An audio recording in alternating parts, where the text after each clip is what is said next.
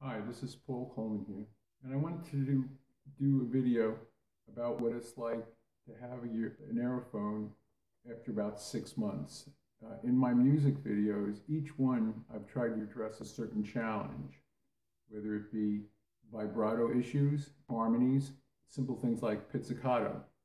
Now having had a fair amount of experience with it, but there are things that you may want to, think about or get even before you open the box. First and foremost, a neck strap, and finding one that's comfortable and works for you in the way that you play. It's not a light instrument, and you definitely need a neck strap. You can't get it really, it's very difficult to get away without it. The other thing that you're going to need NiCad batteries. The flip side of it too is that you need a charger. If you want to play without the power cord, you got to buy your NiCads and you need a battery charger for it. Another thing that is really helpful to have is an instrument stand. These keys are kind of delicate. They are made to be played a lot, but how you put things down and where you leave your instrument, that I really find helpful. Another thing that you're going to need is a USB thumb drive.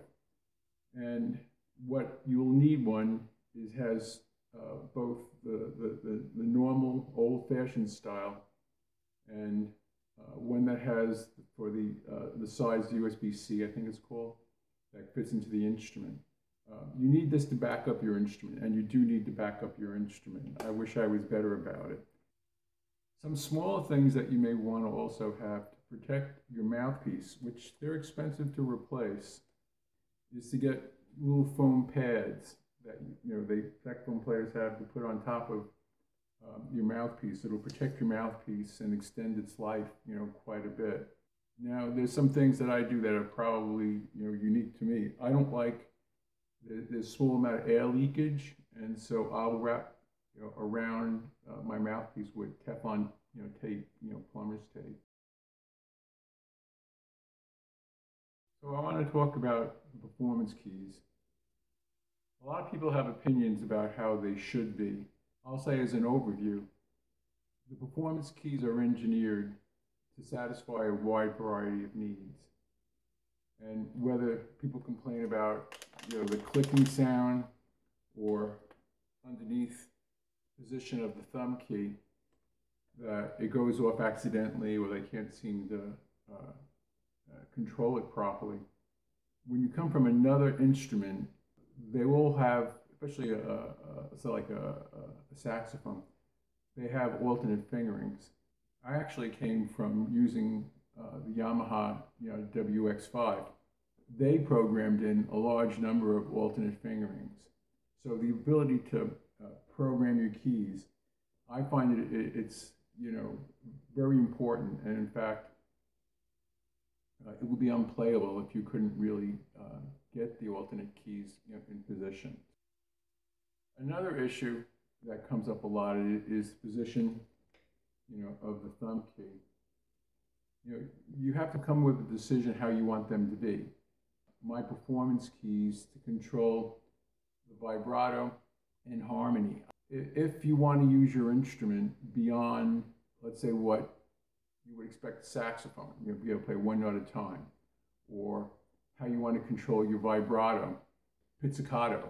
You may not, the way they come standard with the S1, S2 keys, they put pizzicato up there. I put it on the thumb key. I find I can't get it fast enough to come in and out as needed. So I program my thumb key to be pizzicato. I use a side key here for activating harmony.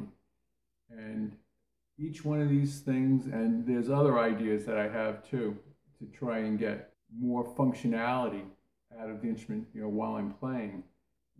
It's really a blank slate. And I think it's a great compromise as to what Roland has provided with performance keys. Another issue I want to address is, I'll call it the quality of the sounds.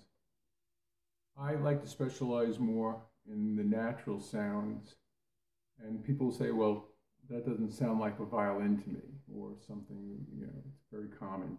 First of all, I don't know what a violin sounds like. You know, there are many videos on YouTube, for example, that show trying out a violins. You know, compare this violin to a Stradivarius, and can you tell the difference between, you know, a Guarneri and you know, something that was more recently made?